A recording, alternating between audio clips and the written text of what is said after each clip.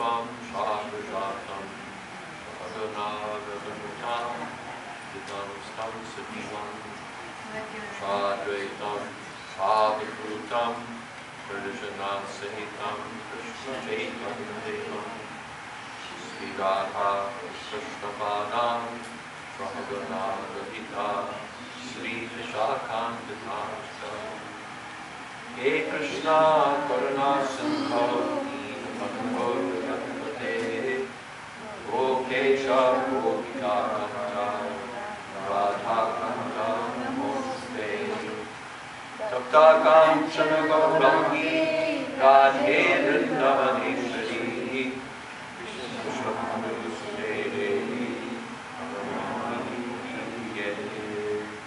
Ancha Bodhajascha Kripasindho Devata Patitanam Pavanebhyo Vaishnavyo Namo Namaha Shri Krishna Chaitanya Prabhu Nityananda Shri Jayadvaita Swami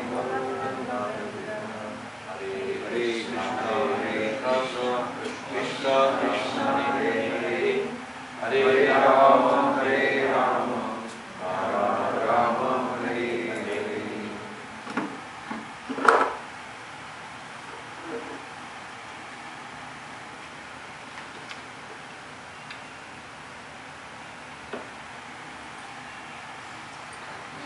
Ananta, Mr. Black, for arranging this program. Thanks to all of you for coming. Thanks especially to my mother and my niece for coming. Krishna, Hare Krishna, Hare Krishna. Maybe we should turn down the machine.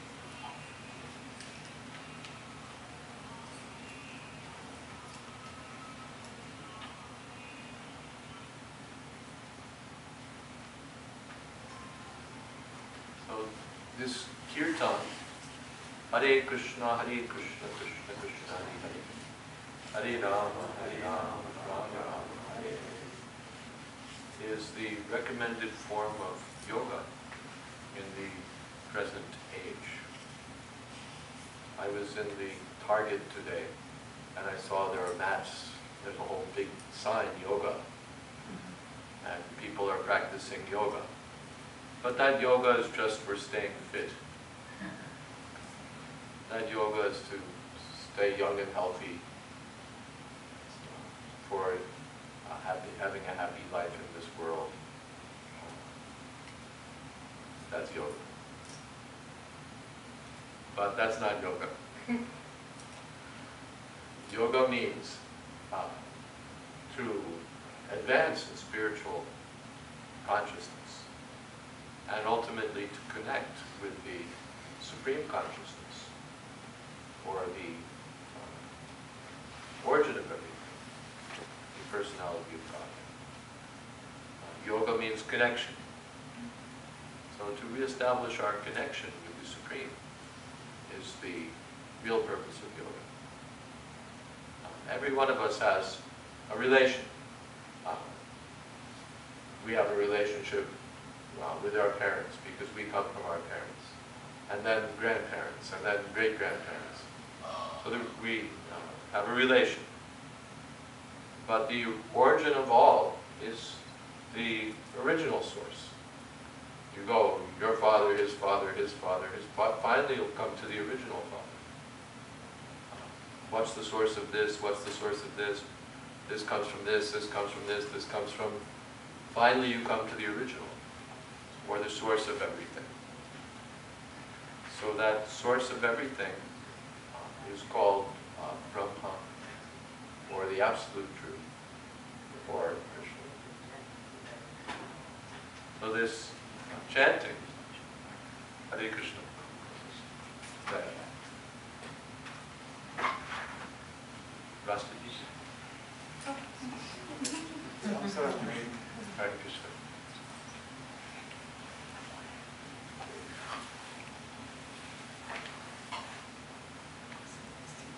Get the speaker.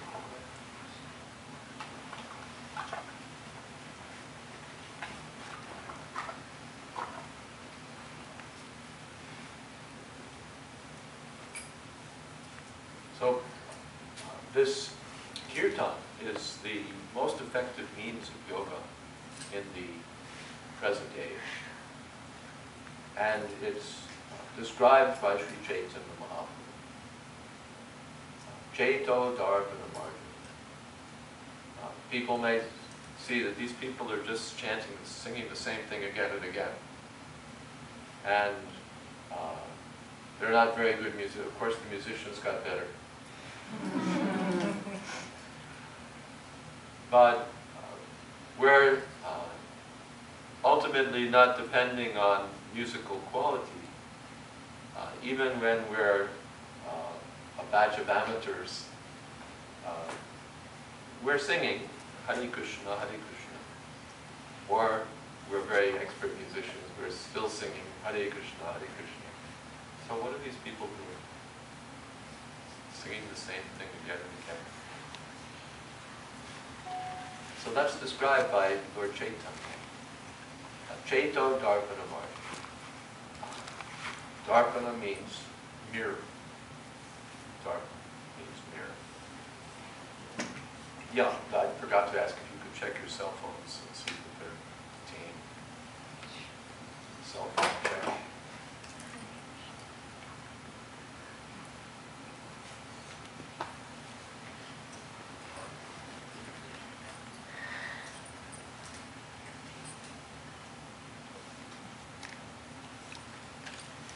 So Darpana means mirror. Chaito Darpana. The mind is compared to a mirror, in which we see so many things. And finally we have to see ourselves. But the mirror is not clean. The mirror of the mind is not clean. It picks up so many impressions, so many notions. And those impressions are compared to dust. You come to some house that hasn't been lived in for 20 years, and you see the mirror, but the mirror is all dust. And nothing can be seen in such a mirror. Or even if a mirror is a little not so dusty, it's hard to see. These days we don't have mirrors, we have computer screens. When your computer screen gets too dusty, then it's hard to see what's there. So the mind, when the mind is not clear, when the mind is dusty, then we can't see things properly, or we see things a little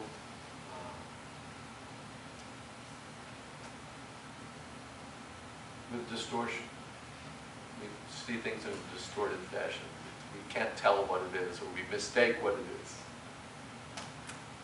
So, Chaito Darpana Margin, the Hare Krishna mantra is a transcendental sound that acts to purify the mind, to cleanse the dust from the mirror of the mind.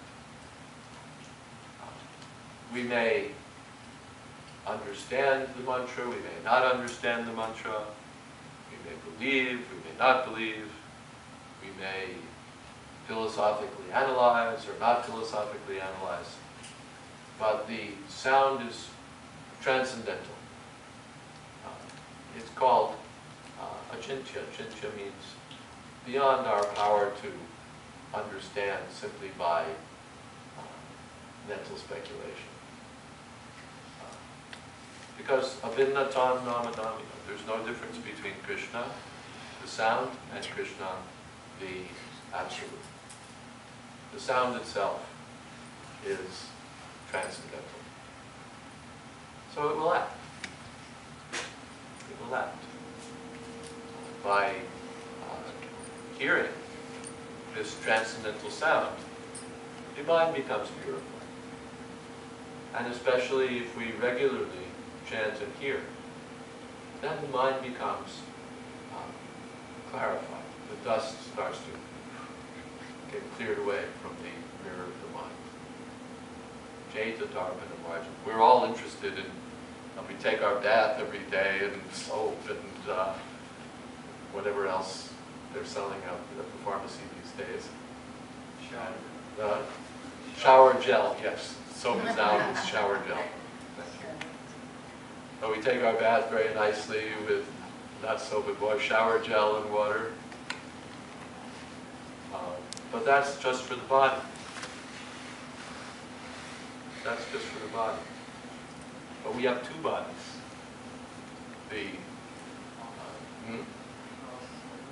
Gross and subtle. The body that we see, called the gross body, the one that's tangible, or seeable, and touchable.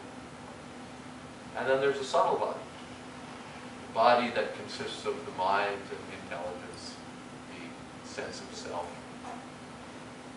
That's the subtle body.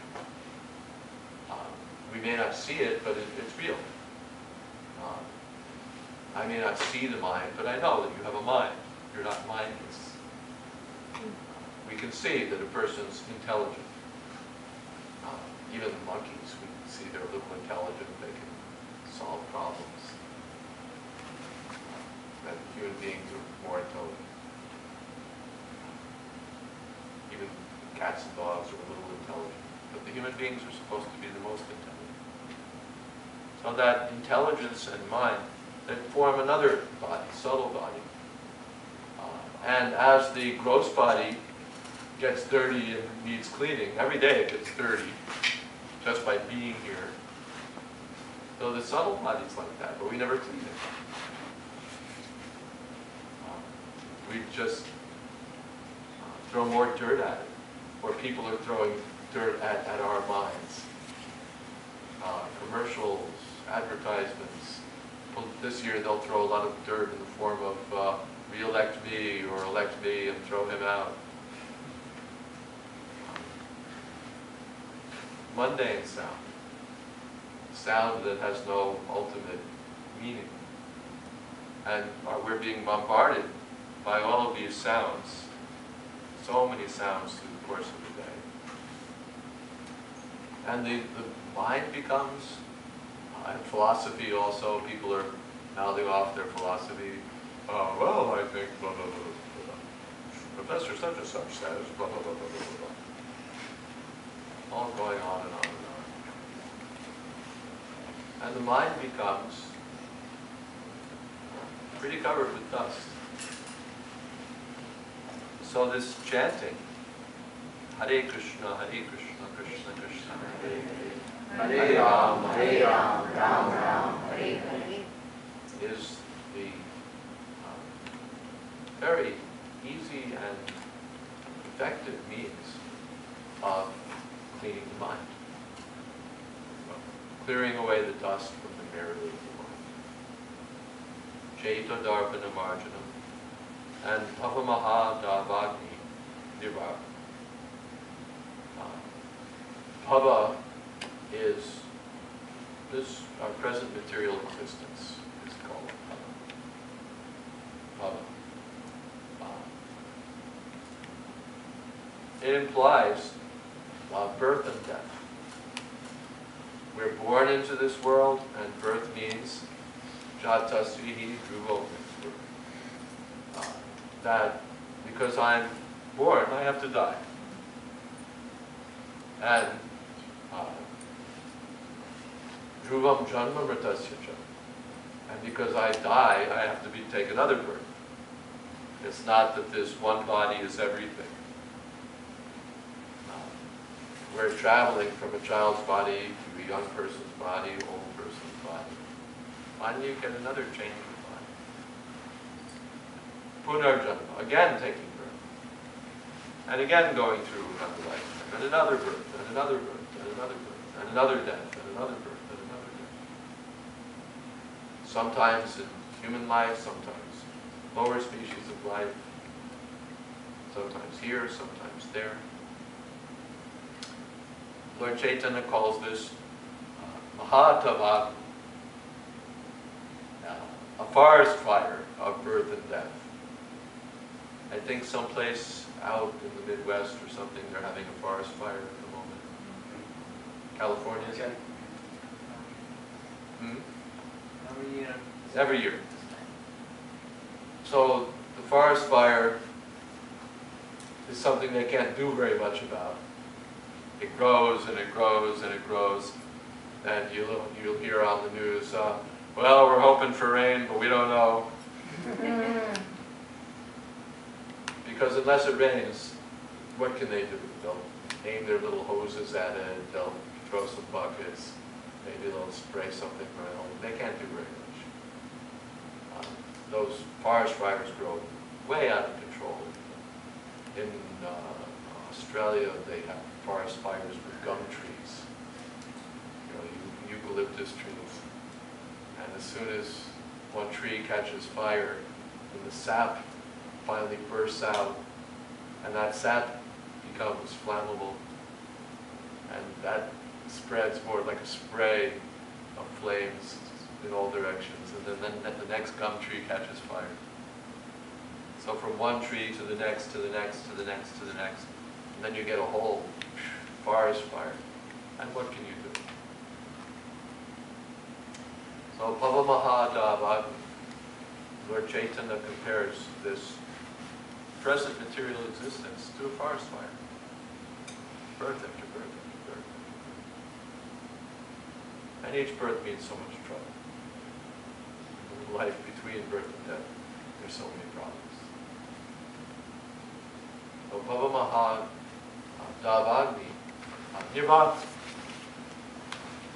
Lord Chaitanya says that as the forest fire can be extinguished by rain clouds, the forest fire of birth and death can be extinguished by this kirtan, this chanting of Hare Krishna. It's not simply the people getting together for a ritual or getting some pious credit. Punya. It's not that. It's direct association with transcendence. It's direct association with Krishna. So when we come in touch with Krishna, we become gradually freed from material existence. We become free from material existence. Pavamahadava. Because material existence is due to separation from Krishna. Krishna's nature is that Krishna is eternal. And our nature is that we're eternal, because we're part of Krishna. You analyze the drop and the ocean, they're made of the same substance. Only the drop is very small, the ocean is very big. So we're of the same substantial nature as Krishna. But we turn away from Krishna. We become interested in everything but Krishna. And that means we become captured by Maya, or material existence. Material existence is practically symbolized by the material body. Spirit is permanent, and matter is temporary, two different substances. So when we identify with this body, we chain ourselves to birth and death. We implicate ourselves in birth and death. And the more we go on improving our life in terms of bodily expansion, the more deeply we're becoming implicated in birth and death. I think my house, my money, my country, my family, my bank balance, my plans, my schemes, my company, and I forget who I am. I forget my spiritual nature. I become involved with the material body and material things as if this were everything. And so practically voluntarily, I'm implicating myself more and more in material existence in the name of progress. The more I become entangled in material existence, the more I think, yes, I'm making progress. This is called mine. So, like a forest fire, it just goes on raging. But this chanting of Hare Krishna acts like rain on the forest fire. And gradually the forest fire starts to subside, and finally it goes out. So, Avamahadavagni Nirvakana and Shreya Koreva Chandrika Vital. Shreya means ultimate benefit. There are two words in Vedic language, Sanskrit language, Shreya and Preya. Preya means immediate benefit, immediate benefit, immediate profit, immediate gain, immediate gratification, immediate something. Immediate benefit. And Shreya means ultimate benefit, or long-term benefit. In ordinary affairs, a child is at school, but he wants to play because he wants immediate happiness, immediate enjoyment. But the parents or the teachers say, no, you have to study your lessons, you have to, because they're thinking about his long-term benefit. They're thinking in 20 years, 30 years. And he's only thinking now. So, long-term. And of course, that long-term benefit is of no ultimate benefit, but relatively speaking. So, Shreya means the real welfare of everyone. There are so many welfare workers, but they're concerned with short-term benefit. Either an immediate handout, give this man some food, give this man some clothing, or they think, teach this man a trade, teach this man something, then he'll be self-sufficient. And they're thinking a little longer term. But even that longer, what they call long-term thinking, is what we call short-term thinking. Because they're thinking in terms of this one lifetime. At the most. Usually they don't even think of that. They think of some very shorter period. But the big long term, those who have long vision, they're thinking of one lifetime, or maybe they think about a little bit beyond that. They're thinking about what we're leaving for our children and grandchildren. They're called visionaries. They think in terms of 2 or 3 generations. That's also short-term benefit. First of all, I'm thinking in terms of my generation, the next generation. But what about me? The next generation has got better schools or better highways. Meanwhile, where am I? That's these visionaries don't take into account. Because they're thinking in terms of the body. My body will cease to exist, but the next bodies will go on. But where will you be, sir? That they don't know, because so much dust is on the mind. So the kirtan takes into account the ultimate benefit, or longest term benefit, of oneself and of others. Because it extinguishes the forest fire of birth and death, it cleanses the mind, and therefore it brings about the real welfare of everyone. Shreya Koreva Chandrika. Chandrika means the moon. The kirtan is compared to the waxing moon. The moon starts out like a little sliver, gradually grows, till you get the full moon. And when the full moon is there, then there's very cool, soothing rays, and it illuminates the whole sky. When the full moon is there, of course we stay indoors mostly when we're driving cars on well-lit highways.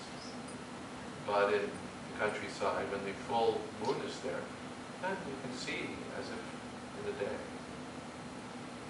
And it's very beautiful and pleasant. So the kirtan spreads the full moon of the ultimate welfare for every living being. Shreya Kodeva Chandrika Paranam and Vidya Vadajina.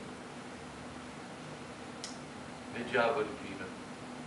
It's the life of transcendental knowledge. Vidya means knowledge or education. These days we think of education in terms of universities, schools, colleges.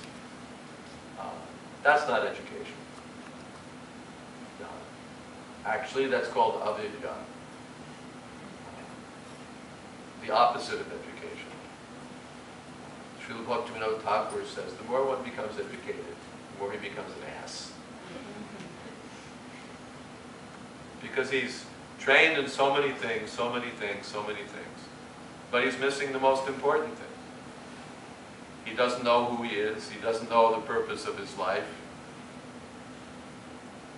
But he's got a certificate, and he can take his certificate between his teeth and go from door to door and like a little god. As the dust is cleared away, one appreciates the chanting more and more.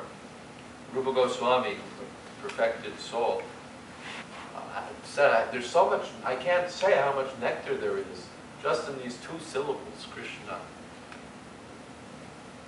When I chant this transcendental sound, I wish I had thousands of ears and thousands of tongues. Then I could chant. What will I do with 2 ears and 1 tongue? If I had thousands, then I could chant. Means he's appreciating how much nectar. There's like as if it were dancing in my heart. Pratipadam purnamrita ashvadana means tasting. One tastes. It's not theoretical. Like eating. You don't have to look in a book to see whether you're full, whether you're satisfied. You experience it. You don't go to the doctor and say, "Doctor, am I full?" You experience it. So by direct experience, by chanting Hare Krishna, one will see, yes, actually I'm developing knowledge. Actually, what I used to think was pleasure seems like small and insignificant. Pratipadam purnamrita sarvatma snapana. It's like the whole, so the soul itself is just bathed in transcendental purity, transcendental happiness, transcendental knowledge. Therefore, Lord Chaitanya said, Param Vijayate, Sri Krishna Sankirtan. All glorious to the chanting of Hare Krishna, Hare Krishna, Krishna Krishna, Hare Rama, Hare Rama, Rama Rama, Hare Hare. So, we're fortunate. We've come in touch with this kirtan yoga, this process. It's not something invented or something unauthorized. It's found in daily literature. And by practical experience, we see it spreading all over the world. In Russia and Africa, South America, North America, and everywhere. Because it's not for a small section of people, or a small segment of people. It's for the soul. And the soul is the same everywhere. And it will act like penicillin. We don't say, this is Hindu penicillin, and this is Christian penicillin, or this is American penicillin.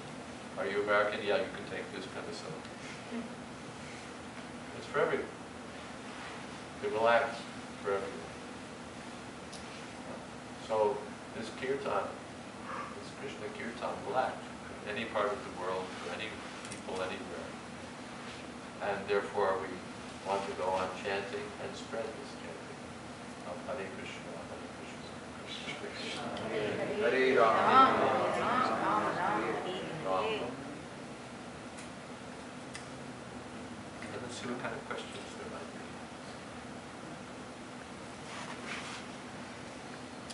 Any question? Yes?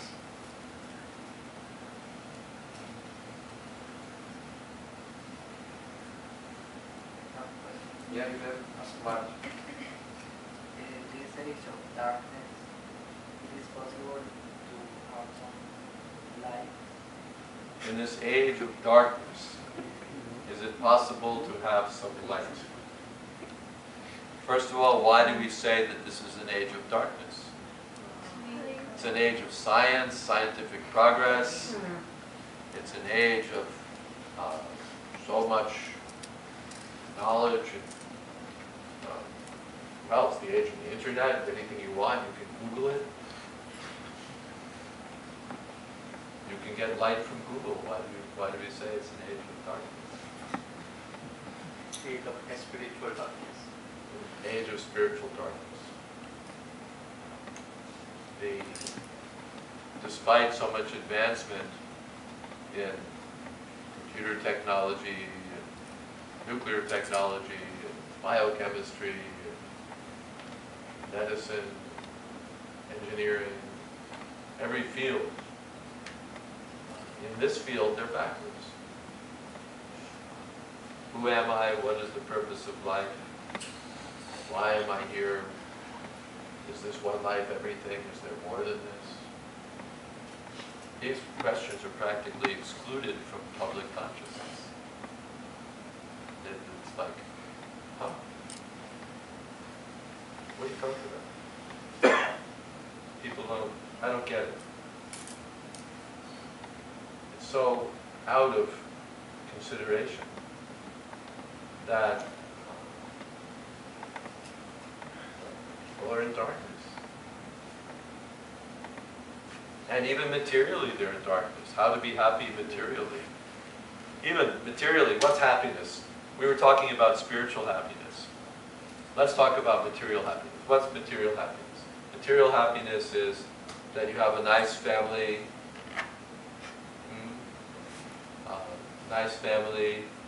good food,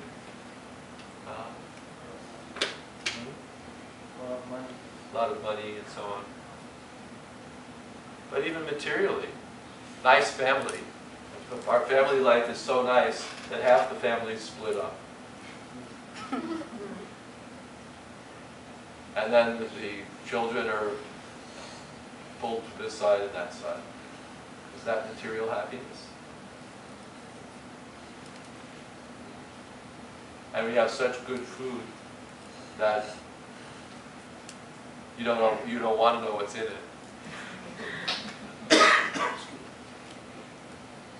What they've done to it.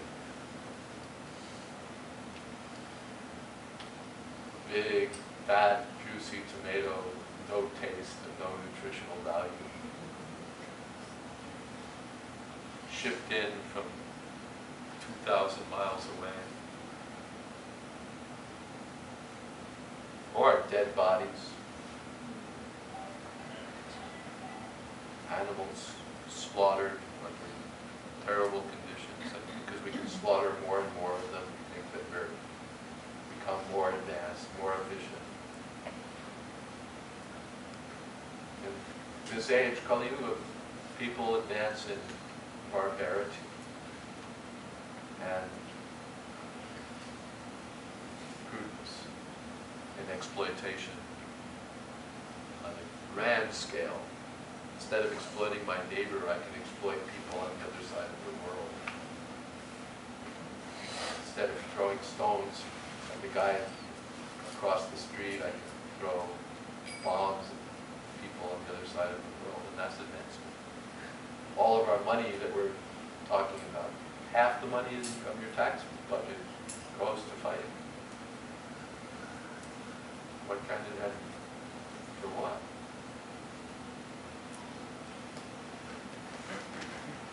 fighting under false pretenses. So once we start talking about the progress of the present age, we could get a little critical. Because it's not progress based on spiritual understanding, it's not progress based on understanding the spiritual nature of other living beings, our fellow human beings, or the other creatures. It's just based on what we want now. So it's an age of darkness. But light is available in the form of this kirtan and in the form of so much spiritual knowledge from Bhagavad Gita and Srimad Bhagavatam. That's Dharmeta. Kalo Nashka, what is that? Kalo Nashka Dasham Esha Puranarka Arunodita. Krishna Svatamo Bhagate Jnana Dharmani. In Kali Yuga, in the present age, it's a very degraded age. But so much light is there in the form of Srimad Bhagavatam. But this Srimad Bhagavatam, it's not just sentimental religious literature. Srimad Bhagavatam is, if you've read Bhagavad Gita, that's the beginning book of spiritual knowledge. And the advanced book of spiritual knowledge is this Srimad Bhagavatam. It's on the bookshelf here. Bhagavad Gita is about how many verses? 600, 700 verses? 700 verses. Bhagavatam is about 18,000 verses. So much knowledge is there. In this darkness of Kali Yuga, Kirtan is Bhagavatam. So much knowledge, so much light.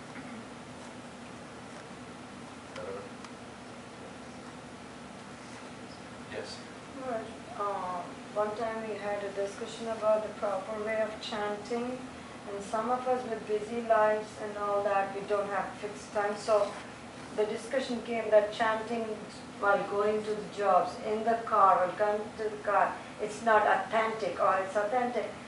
What did Srila Prabhupada say to this type of question? Like, what in your busy life, we don't have time for all that, sit at one and finish. So we save our time by go. Well, one thing is, Kirtaniya Sadhana. Use all of your time. Oh. So if you're in your car, you're in your workplace. So there's Smaranena Kala. There's no restriction that this time, that time, anytime you can chant Hare Krishna and make the best use of your time. Okay. There's so much time available. Now that said, if we set aside particular time for chanting with concentration, that will help us still more. We're all busy. No time, no time. The key to getting time, of course, we won't talk about it too much tonight because it's almost 9 o'clock. But the key to getting time is to take rest early. Early to bed, early to rise. Because if you wake up early, then you have the time before everything begins for chanting Hare Krishna. And that's the best time also, that early time. People are missing the best time of their life. People say, I had the time of my life. When did you have the time of your life? Oh, from midnight till 2 in the morning. People are just getting started at 11 o'clock. But the best time in your life is the early morning time, say from 3 o'clock, 4 o'clock. People miss the best time. That's the time which is naturally conducive to peacefulness, to concentration, to deep thought. That time is so good. And everyone sleeps through it. It's like sleeping through your birthday or something, you know? You miss the whole thing. best time of the day, and we miss it. Between the sheets. So if we can arrange to take rest early, then we can arrange to get up early. And getting up early means there's your time.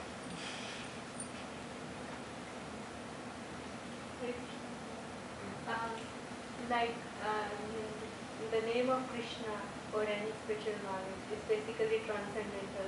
So it should be most attractive to all the living entities because they are part and parcel and they are hankering for that happiness. But in general, what we see is like generally people are not attracted to that. So Even we're not attracted, we're attracted to something else. Something else. That Rupa Goswami has explained this by a comparison to jaundice. You know what jaundice is? So when jaundice is there, the symptom is that you lose your interest in food. You just don't want to eat anything because the liver is shot. So you look at food and you look at yogurt, it looks like too much to eat. And sweet things are like bitter. That's jaundice. And how is jaundice treated? Of course, now they'll give you gamma globulin shots and all of that. But the standard old way of treating jaundice is by sugar candy, mishri. The patient is advised daily to take sugar candy. And the effect of the sugar candy is that it acts to purify the liver. And because it cleanses the liver, gradually the jaundice subsides. So that's the treatment. Take your sugar candy. But for the jaundice patient, sugar candy tastes terrible. It's like bitter. He doesn't want to take it. But by taking that sugar candy, the liver becomes restored. And the symptom is that gradually that sugar now starts to taste sweet. And when he's fully cured, then it tastes really sweet. So because we're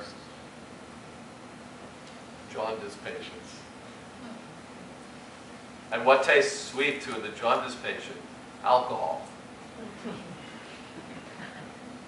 In India, sometimes you get jaundice from bad water. In this country, you get jaundice by liquor, by alcohol. Yeah, the drunkards, they kill their livers. That's any doctor will tell you. Like those who drink too much damage their livers, and they can get jaundice if everything goes young. So for them, what's tasty, the same thing which is causing their disease, to them is very tasty. And the thing which will cure their disease is bitter.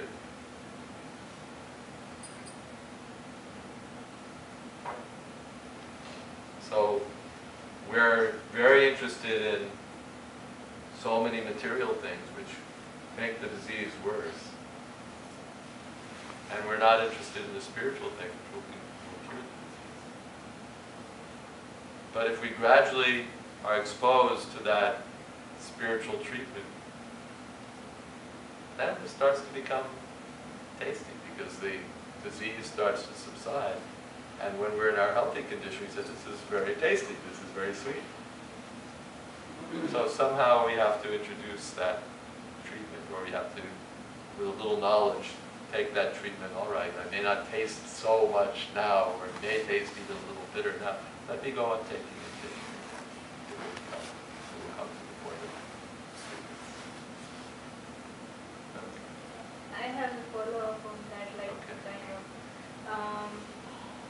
like basically when we say we chant over here, we should do it in a mood of service, like for the pleasure of Guru and Krishna, we should chant. But at the same time, when we don't have taste, and then we don't chant. So then these are two contradictory things. Like we don't have taste, so we don't chant. But the chanting is actually a service for the pleasure of Guru and Krishna.